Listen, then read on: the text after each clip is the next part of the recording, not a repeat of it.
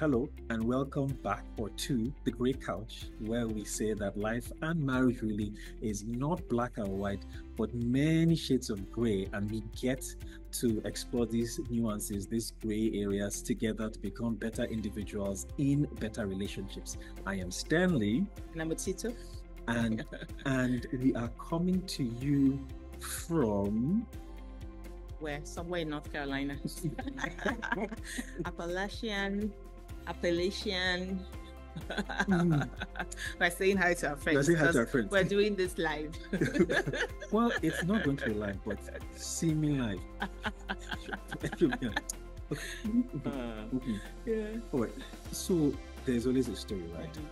For the longest time, I have known that I am dyslexic, and I didn't really think much about it because what was the words that I have a problem reading straight lines and keeping to text. And if I want to be completely honest with you, even right now with these glasses, I'm still having a problem reading straight lines and keeping to the text.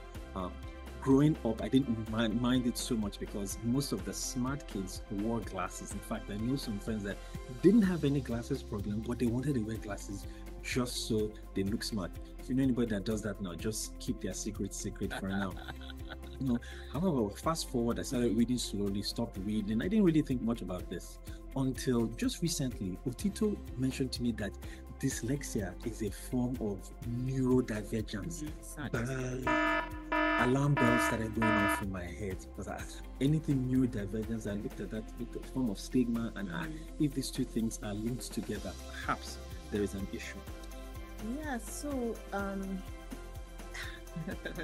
actually, Stan had a hard time getting me on here today because this is still like a trigger point for me. And one of the reasons is because, he did tell me before we got married, he was like, I'm dyslexic. And I'm like, oh, because I too thought dyslexia was more about reading, right? But then we get married and it's like, you say something and it's forgotten like the day after, or we're trying to go somewhere and directions are like a dead zone. When I say like black hole, and I don't like getting lost. So this became like really big issues, right? Really, really big issues, but so many other things. And, it took me like saying, what is going on, because at some point you start to wonder. I mean, there's so many other things that go into neurodivergence that this episode cannot even cover, which is why we're just touching the tip of the surface. But it began to really impact our relationship because to me, it became a thing of I cannot be, what's the word? I cannot be your crutch. That's kind of what it was, right? That's kind of the way I saw it. Like you were using me as a crutch. And I was really mad. Like I'm telling you, like I was really mad about it. But not from the perspective of at him, but at the situation, right? It was a situation of what is going on. Like I thought we were supposed to be two adults, right? It became until we kind of had our second child. I started to know more about executive functioning and started to see, piece things together. I'm like, wow, okay, maybe this thing is really easy brain thing and not something that someone is just presuming that the other person is doing deliberately, which is the key thing there. And so I started to do, more research because some of us, I guess, are born, are born researching. And then that's when I found out that dyslexia was not just about reading. And I got even madder. So could this be the reason? I mean, maybe it is a reason, at least in our relationship, why communication can be such a triggering issue, with both of us. The two spectrums that come to mind with this neurodivergence, where is there's the hyper focus, whereby you're just keeping a straight mind. Anything else that someone says, and then there's the other parts which falls into my category, the attention span of a goldfish, where hey, it's a moving bullet, squirrel, and things like that. So those two things typically made for challenging conversations with both of us. But why is this important to you? As in, what is in it for you in this? Well, really two areas that come to mind. One, there's an interesting study that we saw that it said that neural couples that have one or both peoples that have neurodivergence are 3 times more likely to go through divorce or approach divorce as opposed to couples that are neurotypical. And the second thing being that when one of either couple is able to identify or recognize this neurodivergence, there's a better ability to reframe and recraft conversation because there's more understanding that comes into it, So that's where is it for you, as in, I'm not saying use the other person as a crutch, but I'm saying explore this area, Are these symptoms that you see?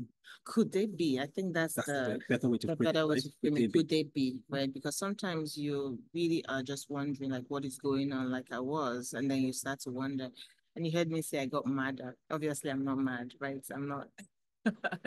That's still a word that I still laugh at to say, why are we using the word mad? But I digress. We found ways around it, and that's why we're here today. That's one of the reasons why the breakout started. That's one of the reasons why, we're here putting out the things that we've done, because all this while we've been sharing the things that are common to man, right? Because I don't think there's anything that we go through that so many couples don't go through. But this is one aspect that I think, if you think about it, 1 in 8 adults, or 1 in 8 of the 8 billion people on Earth are neurodivergent, right? That's a lot of people. And, these are, if you start from childhood, these are people who grow up and then become adults and they get married, right? And they have children and so on. And so they get into relationships, and these are the kinds of things we're talking about. And so tomorrow is going to be a time when we go deeper into this to say, what were the things we found out that helped us so far? Because it took a breaking down, right, for us to then build back up, right? It took a real breaking down, like I said.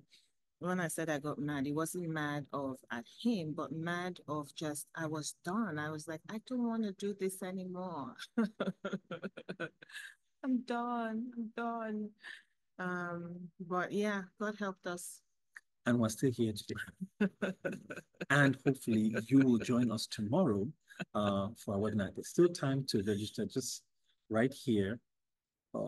Join in, register. We hope to see you tomorrow. It'll be a 1-hour interactive. What are we exploring? We're exploring easily identifying traits or symptoms and the coping mechanisms that we used, and how this can be a superpower whereby what seems to be a great weakness becomes a great strength. So for a marriage. For a marriage. So we hope to see you guys tomorrow from not our couch, from somebody else's couch to you guys. Bye for now, and hope to see you guys tomorrow. Bye.